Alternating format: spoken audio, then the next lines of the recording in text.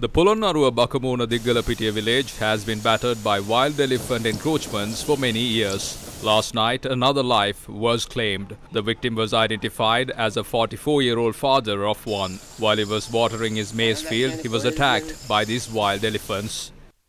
Villagers point out that wild elephants from Madila National Park encroach into the village. Villagers request authorities to provide a solution to their critical problem.